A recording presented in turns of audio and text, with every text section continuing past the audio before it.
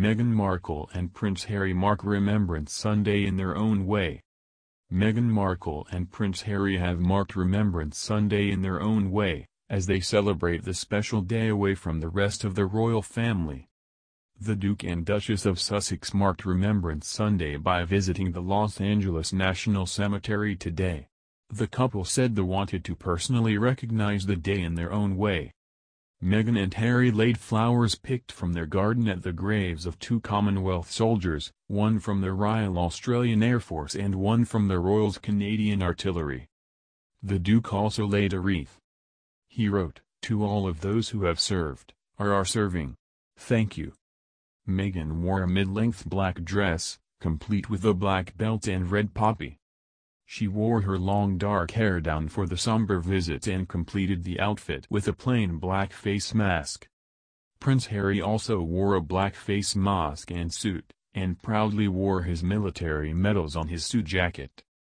A spokesman for the Sussexes said, "It was important to the Duke and Duchess to be able to personally recognize remembrance in their own way, to pay tribute to those who have served and to those who gave their lives," a statement said.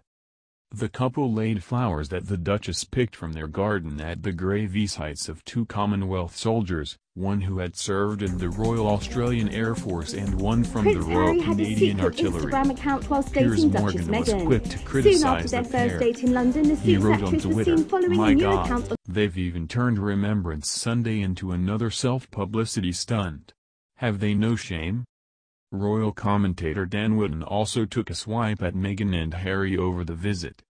He said in a Twitter post, "How lucky that a photographer happened to be here to capture this deeply personal moment." The Sussexes' visit comes as members of the royal family including the Queen, Prince Charles, Camilla, Prince William and Kate attended the ceremony at the Cenotaph in London. Courtiers refused Harry's request to Buckingham Palace for a wreath to be laid on his behalf as he is no longer a working royal, the Sunday Times reported.